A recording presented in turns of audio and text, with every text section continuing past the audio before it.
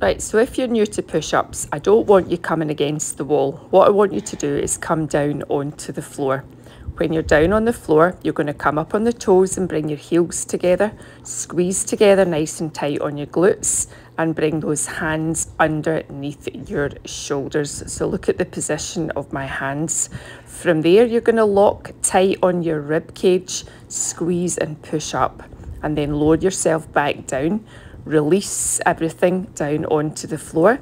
Same again. On the toes, heels together, hands underneath the shoulders. And from that position, you're going to push up, squeeze nice and tight on that midsection. Then bringing yourself back down again, release it all. And then you start again. The reason I get you to release it all is so that each time you go to do this, you're locking on those heels, squeezing on the glutes and coming from that position. You can also come up onto the knees. Once you get into the knees, then lift yourself up again from the ground. So instead of coming straight up, you can lift up your upper body till you get to your knees and then straighten yourself up again. So you can see in this movement onto the knees and then lifting the knees up. And then we're back down onto the knees and lowering back down again. And when you get down, releasing out on those hands. So just practice on that movement. And at the end of it, come back into your child's pose to relax off.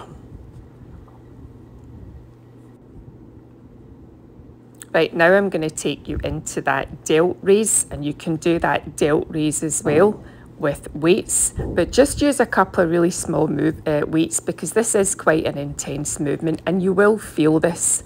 So you're coming down again, relaxing on the lower body, locking on your glutes and then lifting those weights up, squeezing on those muscles at the very, very top of your back. When you've done that again, just coming back into that child's pose. And now what I'm going to show you is I'm going to show you the plank row. But this time what you're going to do is you're going to come on to all fours. So this is for the people who are going to struggle with the plank. You come on to all fours into that tabletop position and then you just lift up your weights from that position. But even when you're doing this, I still want you to feel like you're pulling that belly button in towards your spine and locking tight on your rib cage.